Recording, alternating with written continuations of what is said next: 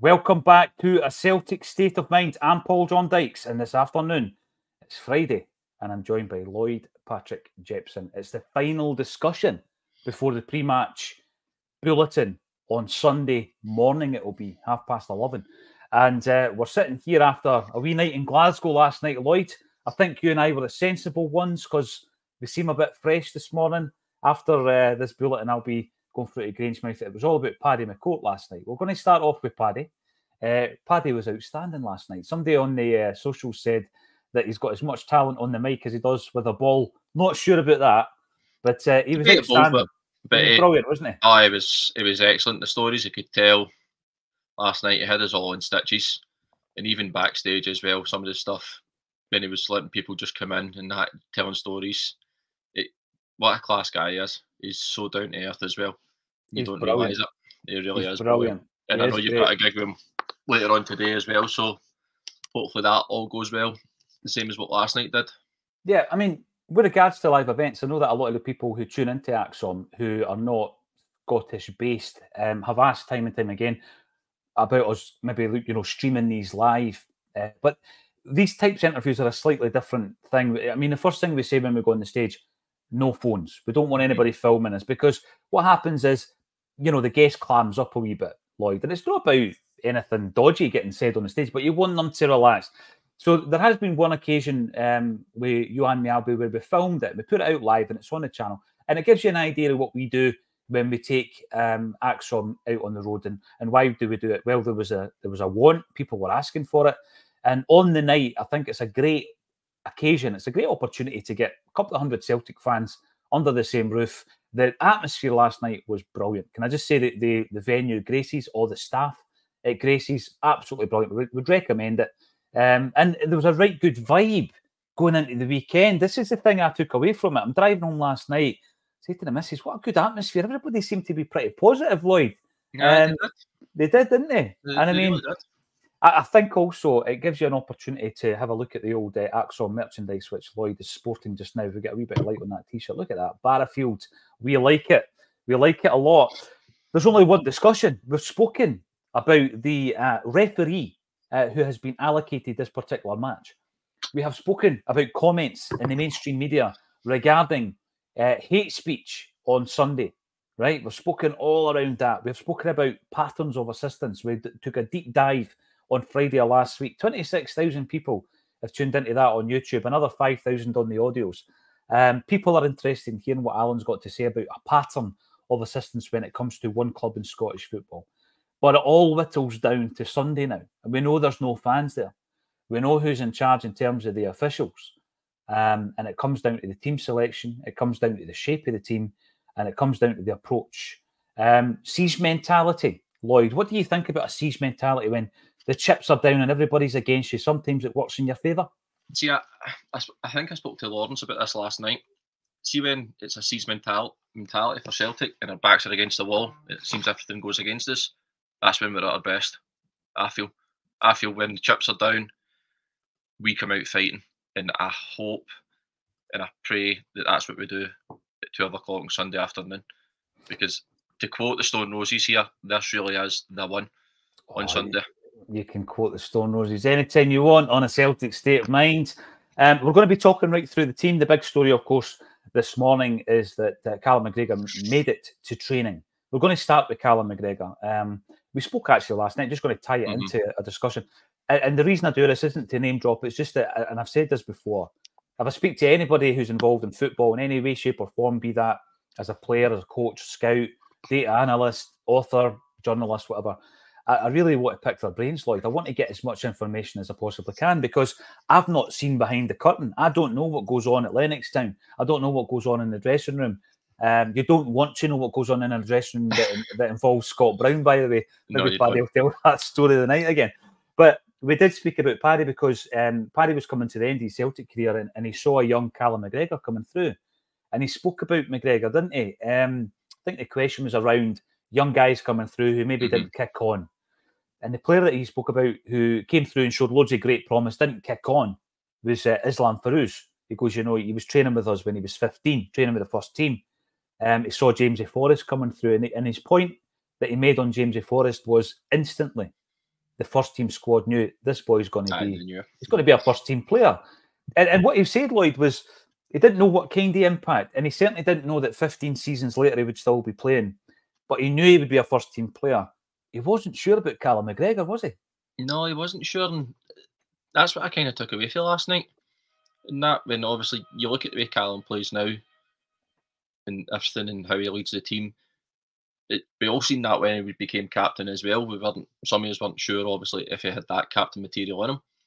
But when you look back at the start of his career, and before he scored that goal against KR Reykjavik, which was his first goal, then you're thinking, is he actually ever going to break into this team? Because obviously I had the loan spell down Notts County it was, sorry. And he kicked on down there a little bit and then came back up, and Ronnie Dyer put him in the team. He grabbed his chance. But if Paddy McCourt's even turned around saying he couldn't see it when he was younger, then you've got to kind of wonder, what was he actually doing? The first team guys didn't see that he would possibly make it. And then how's he turned into this player that he is today? Yeah. I mean, it's interesting now, to totally qualify this, Paddy McCourt thinks Callum McGregor's a sensational footballer. He thinks he's developed into, an absolutely, a rock in the Celtic team, which he hasn't. He's a fantastic captain. And I mentioned last night, that 500 club, he's going to be the next guy in the history of Celtic to enter that very exclusive club of only 12 Celtic players who have made 500 or more appearances.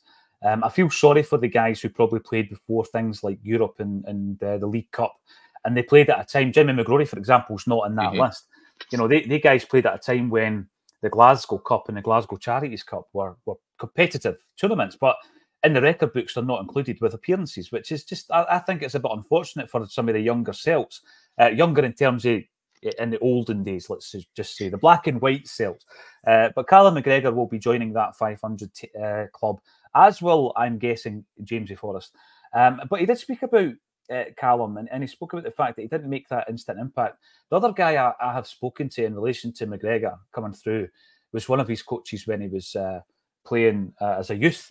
And the coach was George McCluskey, former Celtic player George McCluskey, who famously scored that goal in the 1980 Scottish Cup final, which resulted in a riot. And that's why 44 years later, we can't have a pint at the football in Scotland.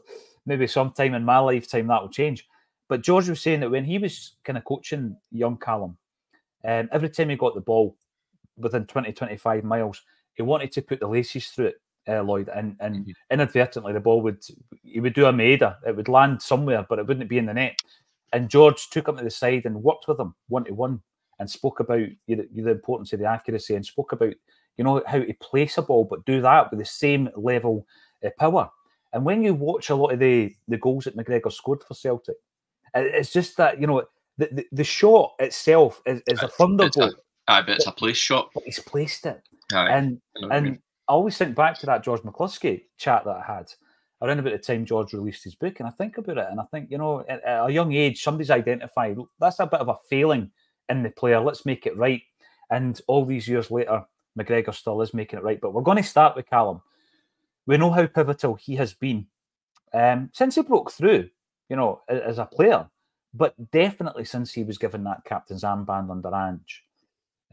He's had a few spells through injury. Obviously, the cheekbone fracture was the worst, and then he comes back as soon as he possibly can. He wears the face mask, and he's as effective with it as he is without it. So I'm going to give you my take, Lloyd. The big question is, should he start, should he not? The very fact that he's training today, right, doesn't mean he's fit enough to start the game. Now, even if he's fit enough to be on the bench, that would suggest he's not sharp enough to start the game, because he's been out, obviously, for a few weeks. But having Callum McGregor in that hotel on Saturday night, because I'm guessing it'll be Saturday night that they do their overnight stay, and the preparation and, the meeting that they're going to have probably after training today, maybe tomorrow at some point. And then the travel, even the travel on that bus to the game, to have Callum McGregor as part of that. And then in the dressing room, even if he's on the bench, he's still the captain, and the team talk before the game. I know that Ange Postecoglou said that there was a domain of the players he would leave, and he would leave it to the likes of Callum McGregor, Joe Hart, these types of players who would step up. He's still going to do that. It doesn't matter if he's starting the game or not, he's going to still do that. At half-time, regardless of how the game's going, he's still going to have the same influence. And if we're able to bring him on for 30 or 25 minutes to make that influence near the end of the game, brilliant. But I still think the very fact he's involved is as good a boost as anything, because actually in the midfield, Lloyd, we're pretty well covered at the moment. Yeah, we are. And just obviously before we came on live, I kind of spoke to you about the options and that we've got in midfield now. And it's probably the strongest it has been all season, because you've got Hatate back, you've got Bernardo, O'Reilly, who's obviously scoring still. You've got Iwata, he's not done anything wrong in my eyes, apart from obviously that poor pass back against Hearts. Then obviously you've got Callum McGregor back. You've got James McCarthy lingering somewhere in Lennoxtown, which I will admit I did write a team at the start of the week and James McCarthy was in it, but it was kind of tongue-in-cheek. So that's all I'll say about that one. What does he do day to day? I mean, listen... He's a great guy in the dressing room. He's a great guy in the dressing room. That's what it is. He plays the DOMs, he gets the cabs out. No, but the thing with McCarthy, you've diverted my attention to James McCarthy, because I do wonder about guys like him. I saw yesterday a wee guy up at Lennoxtown. It might have been this morning, actually. It might have been me, actually. I'm getting their balls signed, right? And one of the guys that stopped was Benji Siegrist. I'm thinking, Benji Siegrist, who's in the back? Who's in the boot? Is James McCarthy in the boot? Is UK Kobayashi in there? These guys, they're never seen. No. And, you know, they're professional footballers. It's not healthy. This is my point, Lloyd. It's not healthy for them not to have any kind of football in their legs for months. So, you know, for the entirety of the season. I mean, Kobayashi's not played under Brendan Rodgers, has he? He played in a pre-season game, I think. Pre-season, yeah. Yeah, but he's not played competitively. Japan, no. Yeah. No, he's Benji Siegrist never kicked the ball. James McCarthy never kicked the ball. This type of thing is not healthy. It's not healthy for the players, and I don't think it's healthy for the squad. And, you know, it's something that Brendan Rodgers has spoken about, trimming the squad. But back to the point, I'm going to bring in some of the comments here, because I think some people look at that tagline and say, that's a no-brainer. If Callum McGregor's fit to play, he plays. But I think there's a consideration in terms of the balance of that midfield. If he's 100% match sharp, he plays. Mm-hmm. I don't want to be putting somebody in that's not. And certainly not Callum McGregor. You look at some of the guys who have been playing in his absence. Tomoki Iwata.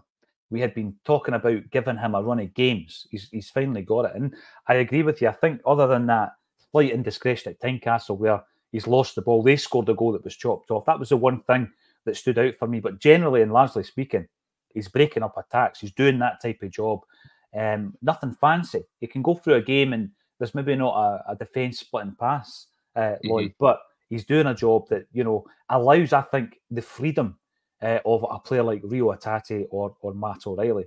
So he's very good at that. And if we start on Sunday and Iwata is playing in that defensive midfield role, I'm happy with that, because it simply means Callum McGregor's not 100% sharp. And the medical team have said, listen, he's got 30 minutes in his legs or 35 or whatever it might be. But as I say, the influence will still be there, straight from the moment they get to the hotel for the match. You know, everything. The morning breakfast, that whole thing, Callum McGregor being part of that is absolutely huge. And then with regards to the rest of that midfield, I honestly believe it picks itself. I know that Bernardo had a good run at the end of the 2023. He did. He had a brilliant run. For me, he was the main man against Rangers in the last fixture. But we're not picking the team on the last fixture. We're picking it on form. And last week, Rio Hatate gave us a massive boost when we saw his picture on that starting 11 that Celtic released on the social media channels. And he was brilliant. It's not as like, you know, he came back and he played the way he's been playing, largely under Brendan Rodgers. He was brilliant at the weekend. And I know it was only Livingston and they're not great, but it's his first game back. And I think he starts, and I think O'Reilly, he's coming for a lot of stick. But between him and Joe Hart, for me, is Celtic's player of the year this season. Yeah. You can have dips in form when your form has been so good, Lloyd.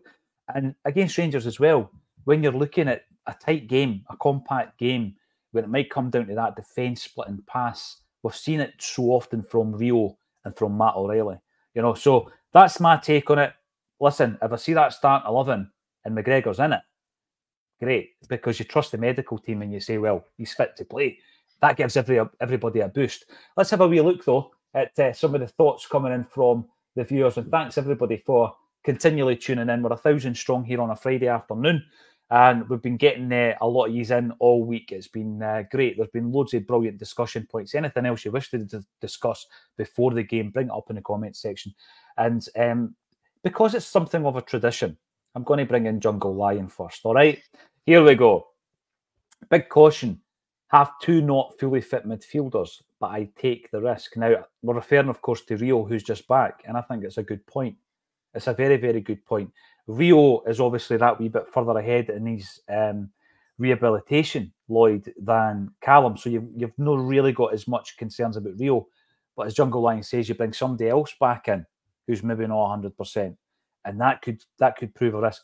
This game can be won and lost in the midfield, and we've seen it. Do you agree with that? Yeah, 100%. That consideration?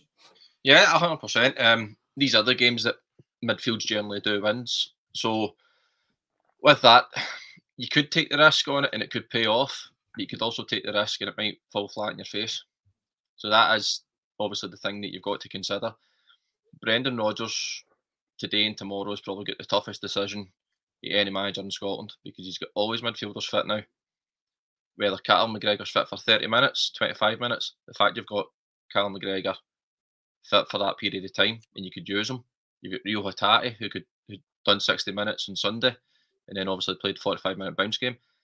These are the options that we wanted. We spoke about quality all season. There's your quality right there. You've got Callum, you've got Awata, you've got Bernardo, you've got O'Reilly. They are all quality options in that middle of that park. And I could pick the Rangers midfield if I wanted right now, because I just think that's predictable. But I think now with our midfield, it's unpredictable. If everybody's 100% fit, it is Callum, Hatate and O'Reilly for me. But you can't discount Bernardo and Awata. They've been doing the business when they've been out.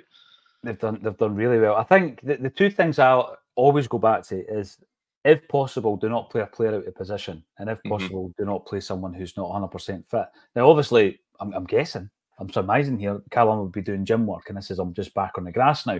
So obviously, he's been working on his fitness, but it's that sharpness, isn't it, to get back on the park? And I don't know if they'll have him back in tomorrow for a session, but I'm pretty sure Brendan Rodgers will be quizzed on all of these things and more in the pre-match press conference today. Big shout out actually for the documentary team who came along last night. This is the bizarre thing. I take nothing for granted, Lloyd, right? And coming into that event last night, we had been about a month ago contacted by a German documentary team, and they wanted to come along and they wanted to meet us as Celtic supporters and Acsom and speak to us about the derby in the lead up to the big game. And then they stuck around and they filmed a wee bit, obviously, with everybody singing Paddy's song as he came on the stage, got a wee bit of footage of Paddy on the stage and stuff like that. And they were just intrigued about this derby that's obviously got a global reputation. And they wanted to dig a wee bit deeper into what makes it so special, what makes it different. So, yeah, big shout out to them. They were brilliant, really superb. They did get me to do one shot that I felt like a tube outside the actual venue, and there was a big queue of people all shouting abuse at me, and they were doing this thing. I had to kind of stare into the distance and everything else. Hopefully that's not used. Paddy Lavery, afternoon to you as well. I was talking to Paddy McCourt about Ardoyne last night, and I told him all about yourself. Floyd was sitting there at the time. Who's the snitch? Hail, hail, gentlemen. Hail, hail to you as well. Half hail, man, half pie. Still love that. That's brilliant. I'm trying to stay off the pies, actually. I was talking about that last night. I'm trying to stay off the pies. Yeah, absolutely. There comes a certain time in your life where you've got to watch everything you ingest because there is no hiding place. If McGregor is fit, he plays. We should always play the best team possible. I agree with that. We don't know his fitness.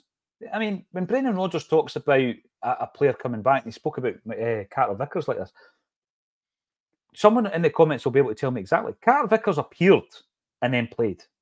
Rio Hatate appeared and then played. You know, it's not as though they're training for 2 weeks before the gaffer thinks or the medical team thinks, right, he's fit, he's good to go, Lloyd. The very fact that's maybe just his first training session on the grass, they might say, well, he's done everything in terms of his gym work. We've tested the injury. Everything has reacted, positively. There might be another session tomorrow, and maybe they'll make or break that will make or break the decision tomorrow. But it will be huge either way. I think even the fact that the pictures are released this morning, the social media team know what they're doing, don't they? They're just dropping a wee grenade in there I think we all got a bit of a boost when we seen that this morning, though. Definitely. Because it was the one question on everybody's lips: is he fit? And you've seen him on the training pitch today now. So whether he's fit fully or match fit, he's on that training pitch. So he's an option to come up either off the bench or start the game. Play a part. And you know what? I want him to come off the bench. I want him to play a part on the park. But as I said before, and I'm going to stick to that, I think the influence will be there. He will play a part regardless. You know, he will have a huge influence with regards to the team. You look at some of the guys who've either not played many games like this or will be making their Glasgow Derby debut. The big one for me, obviously, would be Kuhn. Just on that, Paul John, it is called the Glasgow Derby, isn't it? Because I'm sure some commentators said you can call it whatever you like. That's right. I'm sure it's Glasgow Derby, just for clarification on that.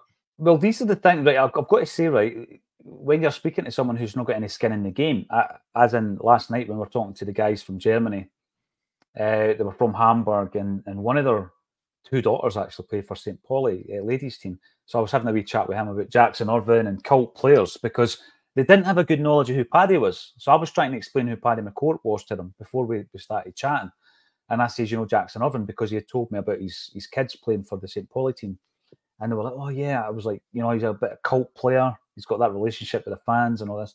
I said, that's Paddy. Paddy's got that. And there was big canvases, actually, Paddy McCourt celebrating the goal against St. Pauli in the centenary game. But that was one of the things I said beforehand. I goes, listen, I don't know if anybody's actually told you what the crack is here when it comes to the terminology used when we're talking about this game. I said, it's not the old firm. The old firm, that died in 2012. Oh, he said, listen, we've been told all about that. We know all about that, he says, you know. So, yeah, they did refer to it as the Glasgow Derby, which was interesting. Joe Hamilton, if Cal Mac starts, he has what it takes to take it right to them. There's that wee snippet of footage where Callum, with the Phantom of the Opera mask, shouts something. I don't know if it was a positive message he was shouting or he was trying to G up Barisic. I'm not quite sure. I'm not very good at the old lip reading, Lloyd, but I've seen that this morning. And that shows you what, you know, he can get in about them. It's true what Joe says. Sometimes you need a play like that.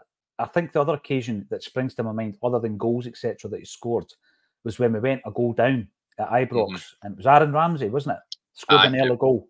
That's right. Roderick and Carter Vickers brought the game back. Yeah. The performance in McGregor that day, right? I'm not talking defence splitting passes or any of that kind of stuff. The captain's role that he played that day was the best I've seen from Callum McGregor. And this is what I'm talking about. A guy who can just grab other players and raise their levels. And I think sometimes, regardless of how good you are, this game can pass you by, Lloyd. So you look at a player like Kuhn, and we're going to be talking about him because this will be his first experience of this, right? We've looked at Kuhn. He's been criticised for his initial appearances with Celtic, and instantly people are saying, "Oh, wait a minute, he's been with quite a few big clubs before. Is there something missing in his makeup that doesn't allow him to perform for a big club? You know, got all the talent in the world, but there's a mentality. There comes a point where you've got to be able to step into a game like this and still perform." And those doubts, unfairly, as it turns out, started to rear their head when he wasn't playing so well. So guys like Callum McGregor and Jamesy Forrest are absolutely key for someone like Nicholas Kuhn at the weekend, aren't they? Yeah, 100%. These are the games where guys like Joe Hart, Callum, and James Forrest, not McCarthy, can all have a wee word with like Nicholas Kuhn, Palma, Ida. Well, Ida kind of probably knows anyway what this game's about, but these are the games where this is where you rely on your experienced players. They tell you what it's all about. They guide you through the game. This is 90 minutes on Sunday that we need to win or take something from, no matter what. And this is where I'm relying on those guys on that pitch to do that for us, because we're not in the stadium to back the team. Yep. So it has to be on the management team and also on the experienced players to guide the inexperienced players in this fixture. Oh, without a doubt. Absolutely. I think, you know, and I've said this before, and it's not favouritism. I think Tony Ralston's one of those players as well. And, you know, again, going back to what I said at the top of the show, Lloyd, when I'm speaking to anybody who a hell of a lot more about football than I do, always pick their brains about things like this. How important is it to have a core group of young, homegrown players who have maybe been at the club from the age of 7, 8, and by the time they make their debut, they're already, within the fabric of the club. They know the mentality that it takes to be a winner. The mentality that it takes, that a 0-0 draw is catastrophic at times. We've seen it this season, right? Yeah, we've drawn a game and there's boos at the end of the game. It takes a certain type of character to be able to deal with that. I think, not always, but I think guys coming through are well equipped for that because they've seen it. And every single coach they've had at every single level throughout the system, throughout the development plan, has absolutely, drummed that and drilled that into them from day one. So I think very naturally a lot of these guys, like Ralston, Forrest and McGregor, have got it. I'm not saying that it's every one of them's got it, because a lot of people said Mikey Johnson maybe didn't have it. He maybe didn't have the mentality to be a Celtic player. He goes to West Brom and he starts flying. He plays for Ireland and he plays with the freedom. The shackles are off. So it doesn't always work. But I think the guys we've mentioned are very important in that respect. Now, what I want to hear from the commenters and everybody viewing this particular show is, what are you doing for the game on Sunday? Because you're not going to be at it, right? Or are you? Because somebody has contacted me about the lockout game back in the 90s. And they were saying, we were at the game, and they found a way to get in. I've also been contacted by somebody who managed to get into the behind closed door game against Atletico Madrid in the 1980s. So people always find a way, right, to get in. So let us know how you're going to be enjoying the game on Sunday. Lloyd, hopefully you've got the day off. Hopefully you will be able to watch the game. How are you going to enjoy it? I do have the day off. I've got my son on that day, so I think both me and him will chill out and watch the game together in the house. Well, we no Sherberts or nothing, just nice and cool and calm.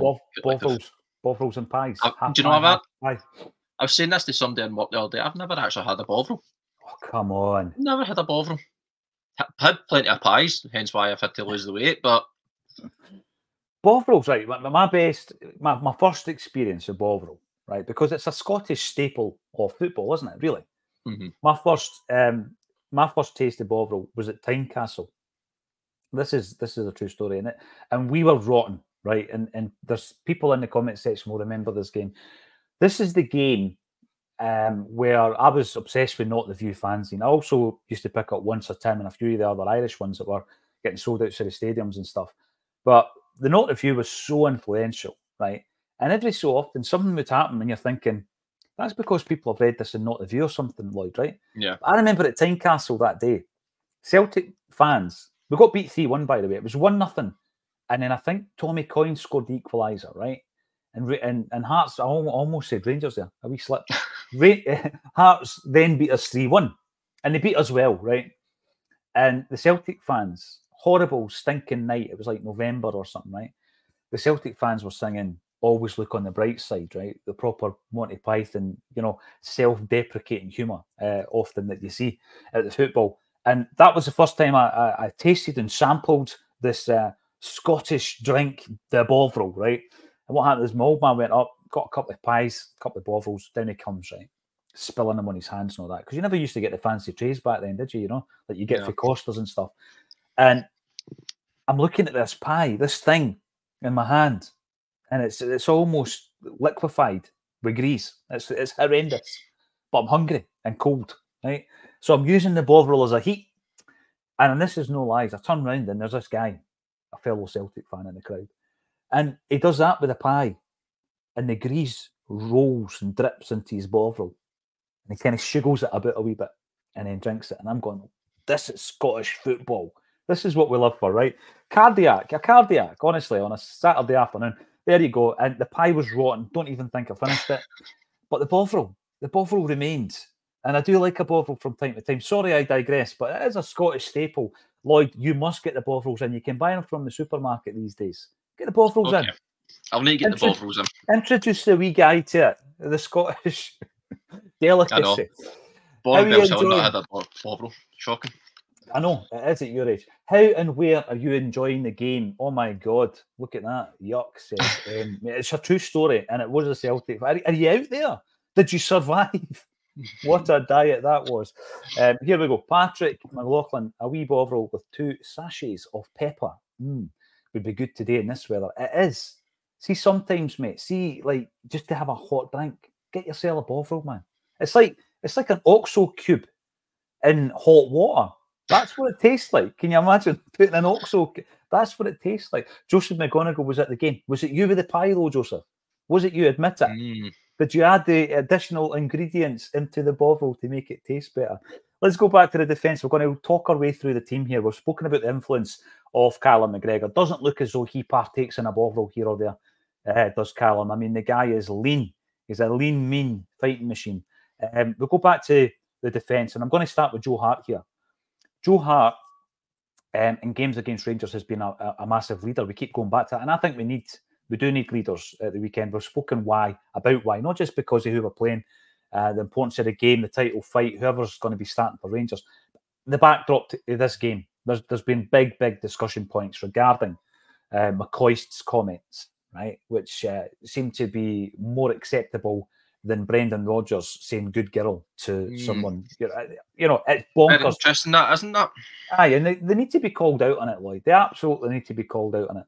So you've got all that furore. You've got the referee who has been appointed to officiate the game, and you've got the fact that there's no Celtic fans there. All this stuff happening in the background.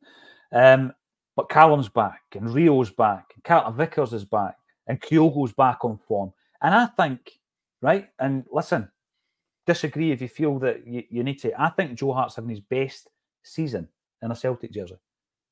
Yeah, I would agree with that. Obviously, I had a few incidents in the Champions League where he made a few mistakes, but domestically wise, I think he's been absolutely brilliant. And obviously, with the announcement that coming out that he's retiring at the end of the season, this is Joe Hart's last 10 weeks, hopefully, as a Celtic player, and hopefully goes out with a bang and 2 trophies in his hands. Well, I was looking at his career. I mean, what a phenomenal career Joe Hart has had. And he's another guy, if we go back to the episodes around Joe Hart signing for Celtic, he's another one that kind of, that signing divided opinion. If you look back on like the social media comment or maybe the comments within the Acsom episodes around about that time, and even some of the contributors weren't big fans of Joe Hart coming into the club. But as we sit here, you look at the experience, and I know that, listen, people hit a peak and it's all downhill from there. But we've got a goalkeeper there with this level of experience, where he's got 75 caps for England. He's played in 2 World Cup finals, 2 European Championship finals. He's won domestic honours, every domestic honour in England, every domestic honour in Scotland. Correct me in the comments. Is he the 3rd player to have done that? I think he's the 3rd player. Yeah, Kenny Dalglish. Andre Kanchelskis and Joe Hart. Hart. So only 3 players have done it. But what he's also bringing, as well as all that experience, is a leadership. There's a leadership that Joe Hart brings to this football club. And I think that against Rangers, he has shown it time and time again. You look at that last game, and again, there are people within the Acsom team who are not sold on Joe Hart as a goalie. And I thought that we win the game 2-1. And people focus on Tavernier's goal, the free kick. He should have saved that. He should have saved that.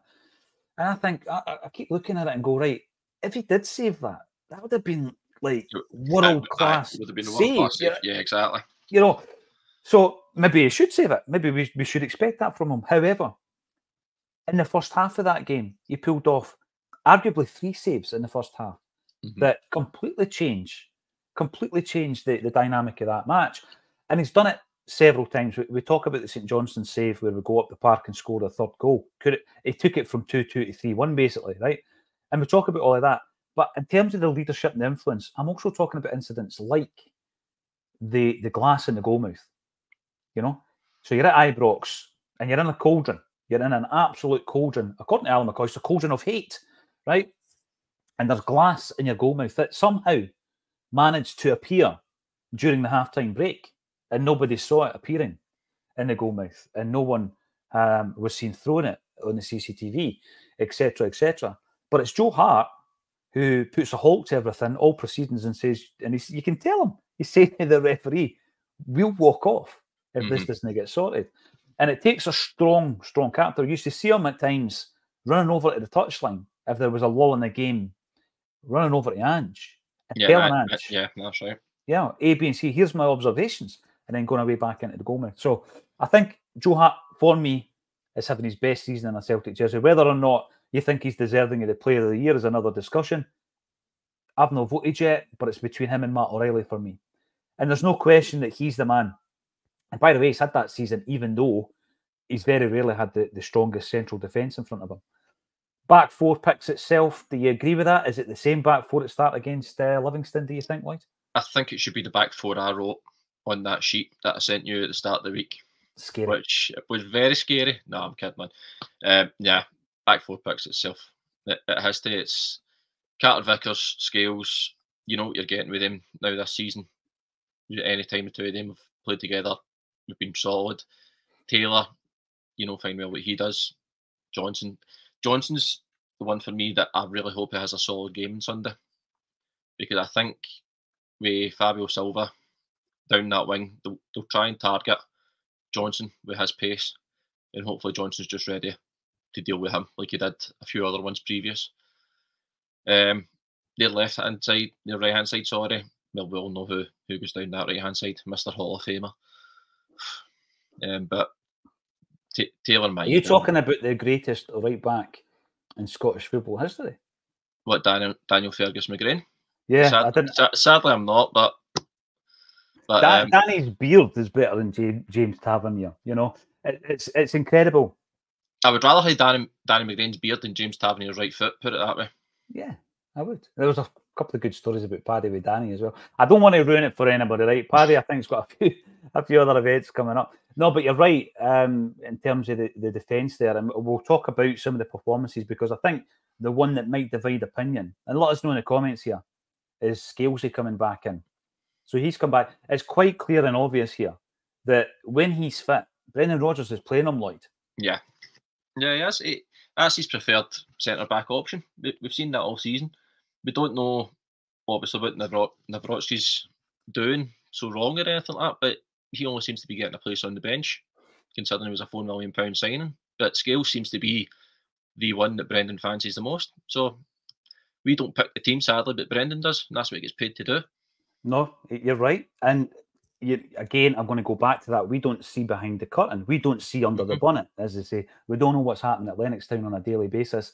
What's he seeing from Lagerbielke and Mike Nawrocki? What's he seeing day to day? Well, whatever he's seeing, he's not impressed. Because these guys are not featuring. They are on a bench for cover.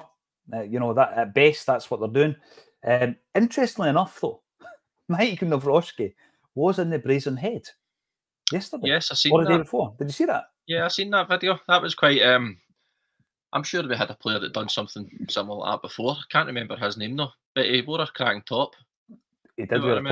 Talking of which, I was gifted a Celtic top last night from your good self, because I said that I'm not a big fan of the home jersey, right? And I've said it for the moment I've seen it.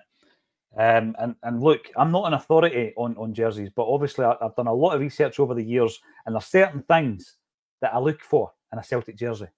And I don't want broken hoops, right? And I don't want squiggly hoops that look more like crocodile shoes than hoops. I don't want any of that stuff, right? I think the badge should always be full colour, unless you do something like the white one, which we never wore for some bizarre reason, because that looked absolutely stunning. I would love the hoops never to have a sponsor, but that's not going to happen. But you can buy the jerseys without a sponsor. These types of things, and you need to have at least five. I think the Lisbon jersey had 7 hoops. But Lisbon jersey had 7 hoops, then 125th had 9 hoops, I believe. 9, yeah. 9. So, to be honest with you, I love the 125th one. I think that's literally the perfect Celtic strip. The 9 hoops makes it nice and classy, long sleeved, round white collar. Can't go any wrong. Simplicity is genius. And they did a thing with the sponsor where you could barely see it. It was like white on white. Right. So, yeah, listen, these are the things that you discuss. At the weekend, I couldn't really care less what we're wearing as long as we win a game. I would actually have an all-black kit that I wore against Rangers. That's what I would do, just to remind them. To community that they're no longer the same club. Yeah. Is that what you're trying to say there, Paul John? I would do that. Aye, I would do that. I would do that as well. That's 100%. to me. Why not? And I bet you know, if we ran a charity on that, all takens, it would sell. Big. I'll buy it. I'll happily buy it. Just say it now. Just like you did with that T-shirt. Barrafield T-shirt, there you go, in the style of the old Barrowlands down the Gallagate. Gordon Coney will be watching the game in Gracies, and I'm pretty sure it will be rammed, as it was last night. Always a great night in there. Smell the glove. I purposely didn't watch the 1-0 game. Look at that image. There's something about a Celtic player in mid-flight. It just looks immense. There's a similar class. Oh, look, but it's George McCluskey celebrating that goal we spoke about earlier, by the way, in the 1980 Scottish Cup final. But there's another one of Bobby Murdoch, and he's celebrating a goal, I think, against Leeds United, right? Yes, he's mid-air. There's another one of Billy McNeil celebrating a goal against Rangers, and there's 4 different Celtic players all in mid-flight at different parts. I love it. I don't know what it is. It just looks phenomenal. But yeah, that George McCluskey one, brilliant. Smell the glove. But you didn't watch the 1-0 game at Ibrox in September. You might do the same. You're very superstitious. Listen, mate, if it works for you, absolutely go for it. I'm superstitious as well. But if there's a Celtic game on, Lloyd, I've got to watch it. I don't know. I think that if I don't watch it, then it's almost as if I can't play a part in it, even though I know I'm not playing a part in it. But you've got to watch it. Aye, it feels like there's just something missing if you don't watch it, because you can't sit on your phone, or you'd be walking up and down pacing yourself all day not watching it. You have to. Yeah, listen, if that does it for Smell the Glove, fair dues. But I'm sorry, I'm sitting down watching it. I couldn't do that. Lloyd is watching it. He's getting the pies in. He's getting the Bovril in. We've got a few people in the comment section telling you that how dare you appear on a Scottish football podcast? You've never tasted Bovril. Big Red. I'll blame my dad for that. Well, listen, we're introducing it to you. You can do the same to the wee fella. Big Red heading to Lawrence Connolly's bar. Has it been named? Thanks for last night, Paul John. God bless. It was great to see you, Big Red. As always, I hope you enjoyed it. And enjoy Lawrence Connolly's bar as well on Sunday. Hopefully you have a few sherbets and enjoy the aftermath as well. I can see that if we win the game, that it might be a 3 or 4 day bender. That it definitely could be. Yeah, that could be another Gracie's where it'd be rampacked. Lawrence is going to be calling it in for a few days after that one, right? Maestro 95. In fact, he might miss Tuesday's show. Maestro 95. Marmite is book. You know, there you go, right? You've never tasted Bovril. I've never tasted Marmite. I've never tasted Marmite either. No. There you go. Paul McQuaid, great to hear you. Never had a Bovril. Get him off the football pod. Get him off. Absolutely. You've got to taste it. Sorry, Paul. Well, the first Bovril was from the pie shop next to the old jungle. The old jungle, you know. Oh, wow. You know, I do feel sorry a wee bit for the kind of newer generation. I don't look down on them, because I think what they've got is with modern stadiums, they've got the safety aspect of it, Lloyd, which, you know, when you think back to some stadiums, they were not safe. I mean, I remember being at Fir Park once and my feet didn't touch the ground leaving. And I'm not exaggerating. You know, your shoulder to shoulder, you just got...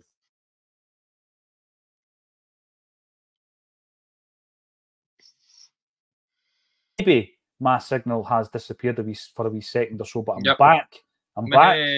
I'm back. Sorry, guys. I'm messaging to make sure everybody off the Wi-Fi. Don't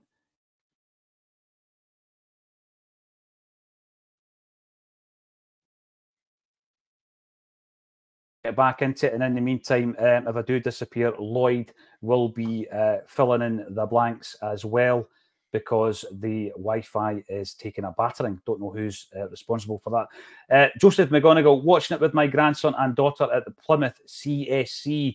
Joseph, that is tremendous. There's a few Plymouth Celtic fans coming to the comment section. Yeah, I've seen that. Yeah, so enjoy that, Joseph. Send us a photo on the old social media. So there's Feed the Bear. He's saying, Paul, go and get yourself some decent Wi-Fi. Hail, hail, hoops, troops. Thank you very much, my man. Good to see you. I hope everything is going well. And Alex is claiming that he's actually enjoying a little Bovril right now. He's having it now. Says, sorry about that. I don't know what the situation is there with the signal dropping out, but it's something I'll look into to make sure it doesn't happen. Brendan, you'll be watching the game behind your settee with your rosary beads. Well, hopefully, a wee bit like Jim Moore, we get a 3-goal lead and you can enjoy the rest of the game. Brendan, Red Scotland, salt and pepper in the Bovril is the bollocks. There you go, Lloyd. Yeah, well, there you go. You're getting all the tips. Right, so we're talking Joe Hart, Alistair Johnston, Greg Taylor, and then in the central defensive area, Carter Vickers and Liam Scales. We've spoken at times this season about the left-hand side being targeted. Is that still an issue, do you think? Scales and Taylor? They always seem to, every team seems to still target Taylor, and I think we're starting to click onto it now a little bit. And I think Scales is doing a really good job in covering when Taylor goes forward. But with Sunday, I think they'll try and target Taylor again. But there's someone in front of Greg Taylor who I think is able to deal with helping him out in that. I think so. I think he's absolutely key. Dyson made that again. We were talking last night about what makes a cult player, and sometimes it's the style, sometimes it's the relationship with the fans, sometimes it's their approach to the game. Either full-blooded without the talent, loads of talent, maybe likes too much of a bevy, the gambling, the womanising, all that stuff. A wee bit overweight. I mean, the idol was Andy Ritchie, Greenock Morton. Started off at Celtic actually under Jock Stein. Never really that fit. Always carried a bit of weight. Liked a wee smoke, all that kind of stuff.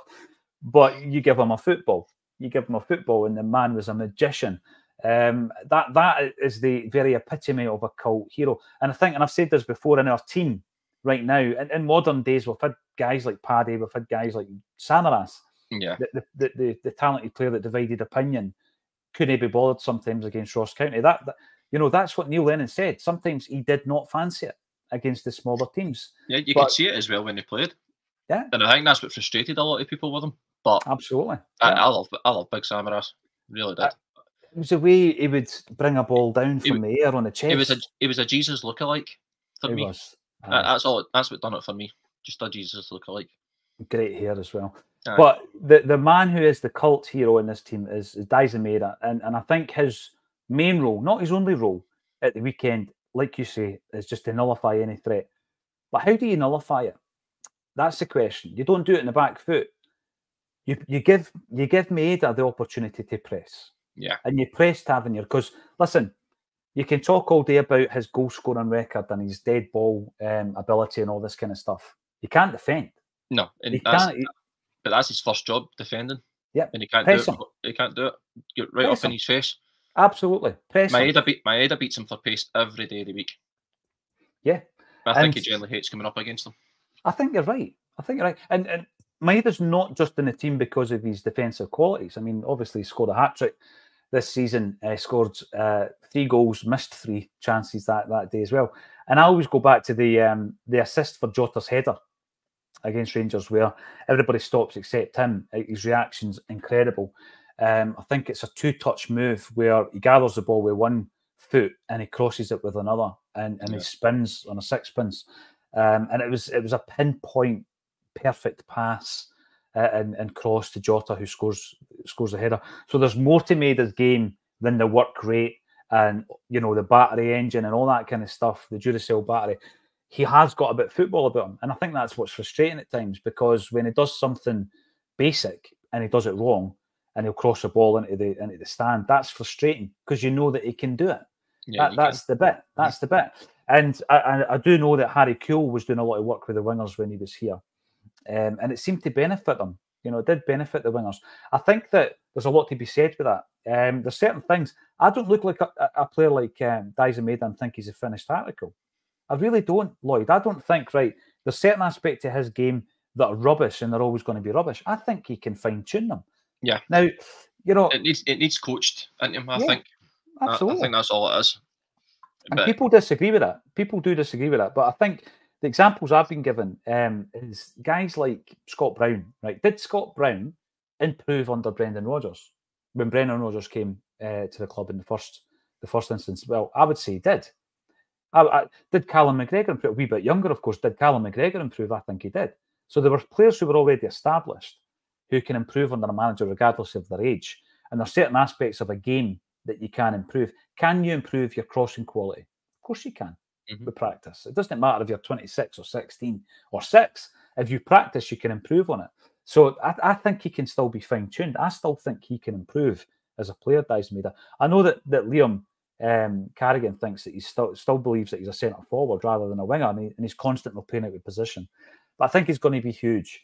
Now, on the other side, then we've got obviously Nicholas Kuhn and Yang. Some people might think there's not a decision to be made there. What's your take on it? The last few times, obviously, Yang was suspended, and we've only really seen him come back for the Livingston game there. But he was starting to come in a good bit of form before he was sent off against Hearts. Kuhn as well, though, he's got his chance and he's grabbed it. And a player's playing like that, you can't not just drop him on that basis. For me, Kuhn has to start because I hope to God Barisic plays. I really do, because I think Kuhn would just run at him all day long. Kuhn actually does remind me a bit of Paddy Roberts. Yeah. When I'm watching him. It's just that early kind of Paddy Roberts when he was just starting to find his feet a bit at Celtic, and then he just kicked on, and once again it was under Brendan Rodgers. It was, and I think Brendan Rodgers has been quite keen to claim the signings in January, and Kuhn, as I said to you, and it happened on Acsom and it happened on the social media channels, Kuhn was written off very, very early on. And I think as football fans that we've all been guilty of that in the past. You think of a player that you've written off and, they come back and prove you wrong. You want to be proved wrong. But a lot of people are writing off Kuhn. But I do think there's a similarity, not just in his style of play, the way he carries himself, the way he runs, the way he looks as well. And if he can replicate any kind of the flair and the assists and the goals that Paddy Roberts scored for Celtic, I'll be delighted. Paddy Roberts could have signed for Celtic under Ange Postecoglou. I always find that an interesting one. So he's obviously been on our radar anyway because we've got 18 months of data whilst he was at the club. So we know that what he's capable of. And then he became available for purchase, and he was a player that Ange Postecoglou spoke to and didn't think that he fitted in. So that's interesting because that would have been in season 1 under Ange. Listen, it's not going to happen now. You don't pine for him. But Kuhn, I agree with you. I think there are similarities there, and he plays. Yang on the bench is an absolutely brilliant option, though. Yeah. When you think about the form he was in. Where does it leave some of the others then? Right, so Palma, completely out of the picture through injury. People are maybe quick to criticise him as well, but I think this comes not down to ability. I think it comes down to mentality with Palma. Yeah, it possibly does, and this is where Alan Morrison would be perfect. He would get the stats out and say, well, Palma's creating so many goals and scoring so many goals in so many minutes a game. So he is playing a key part in game, but it just doesn't look as if he's fully performing at his best for the full 90 minutes. It seems to me Palma doesn't like tracking back now and again. And I think that, but going forward, he can create something out of nothing. So once again, that's a good option to have on the bench for me. So for me, in the fact I've seen him training this morning behind McGregor in the picture, it just seems like everything's clicking into place. Just for this game, because the squad to me now is looking the way it should have been looking at the start of the season when we were all kind of mumping and groaning performances isn't great. Seeing Sunday, I couldn't care about performance. See if Celtic win 2-3-0 on Sunday and it's the worst performance ever, I'll be happy. Take it. The thing with Palma being on the bench, right, I just think that he's a player that has shown ability this season. I mean, he scored in the Champions League. He's got a really good goals and assist rate when you look at per minute for goal contributions. But there's other aspects of his game, again, going back to him, that he needs to work on to improve. And I think going into that game, if you've got Maid on the left, giving us everything that we've discussed, and you've got Kuhn, who's the in-form right winger on the right-hand side, a wee bit unfair on Yang, but, he was suspended and Kuhn stepped up. You're looking at that bench and you think, with Palma on it, you're covered both sides. And you're thinking, maybe in the last 15, 20 minutes, if you want to bring on Yang and Palma or Forrest and Palma, double switch, and you're running at two guys who have maybe already been knackered out by Kuhn and Maeda, I think it's absolutely brilliant. And like you say, at a key time, this is coming to fruition. Not that long ago, we were looking ahead to the Rangers game, Lloyd, and we were saying, right, who do you play up top? I don't think there's a question now, is there? Oh. No, I'm kidding. He's also in Seagrass Motor. They're sharing a car. Absolutely. No, 100% Kyogo. People are going to get fed up of me saying the word 100%. That's all I've been saying so far. No, Kyogo, it has to start because we've seen on Sunday, and obviously this is where Hatate can come in. Hatate and Kyogo just seem to have that key relationship where they always find each other. And that, to me, is going to be key on Sunday. Kyogo will run them ragged all day. And as most defenders and most players in Scotland, if you've ever listened to any other podcast of that, they always say the hardest person to play against is Kyogo because he just runs the wing all the time. Nobody can keep up with him. He's always on that shoulder. So if that's the way we're going to play on Sunday, then it has to be Kyogo.